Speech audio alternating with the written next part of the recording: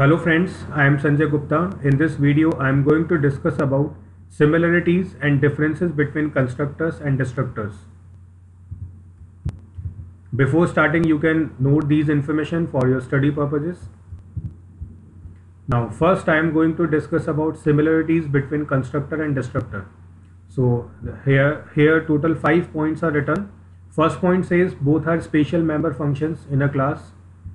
Second point says both are called automatically, whereas we have to call normal member functions. So in case of constructor and destructor, both are automatically called. Member functions we have to call explicitly. Third point says both have same name as their class. So you can easily recognize in a class that which is constructor and which is destructor, because both have same name as name of the class.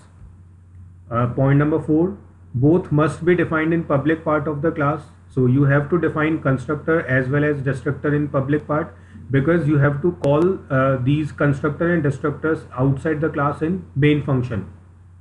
Fifth point says both cannot return any value. So constructor as well as destructor can't return any value. So you can't use any return type, not even void. So after similarities, let's focus upon differences between constructor and destructor.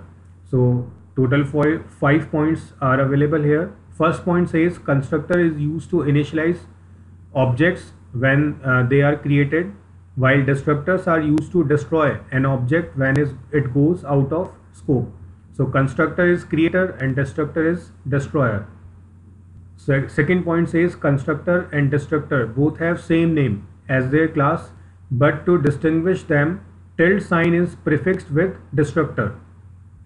Third point says we can pass arguments in constructors, but we cannot pass arguments in destructor. So there can be more than one constructors, but destructor can be only one because of this point. Fourth point says we can overload constructors, while destructor overloading is not possible. Fifth point says constructor can not be virtual, while destructors can be virtual.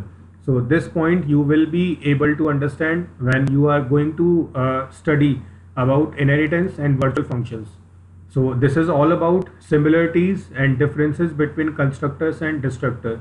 You can learn these points for your exam or interview purposes. Thank you for watching this video.